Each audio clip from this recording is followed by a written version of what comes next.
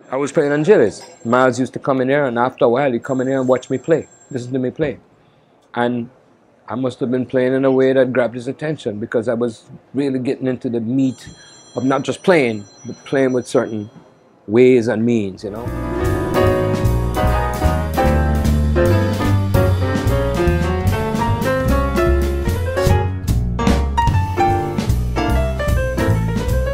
And I used to listen to Errol Garner. I loved Ahmad Jamal, loved Oscar Peterson. These were my heroes. They played the piano. They ate the piano.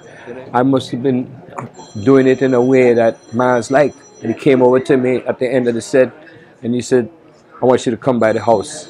And I started going up to his apartment, just hanging out with him. My relationships were very, very wonderful with a lot of the real, call it original of my life, who are no longer alive. So when your friends or the older people that took you in kind of moving on, then you kind of end up saying, what now?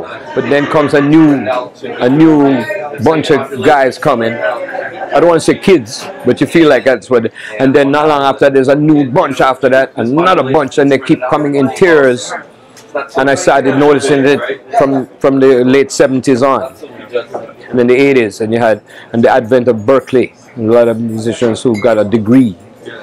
What has happened, which has made it more respected, more studied, is the advent of education, where when young person goes to school, they can also have a course in jazz, right?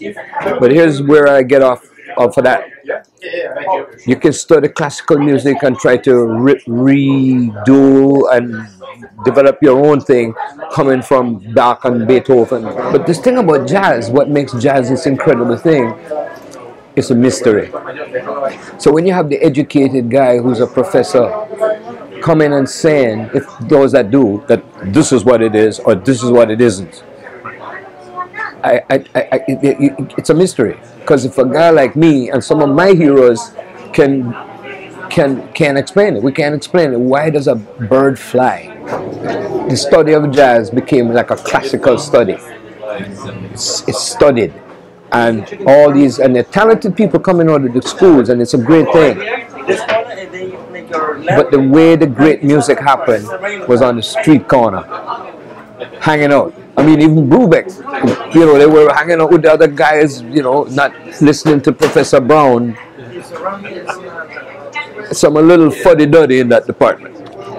I thought Easton was a town in Pennsylvania, because I like boxing. I knew that's where Larry Holmes came from, the boxer, right? And then I found out, I met Al, and he is a lover of the music. He's the real deal. And he came and he had this idea for a jazz festival, and he wanted to put my name. What kind of a strange thing is that? Put my name. And I sat back and I said, why not? And I trusted that he was a cool guy and he was going to be a true blue. If he said it, it was. And here we are, 8 years later.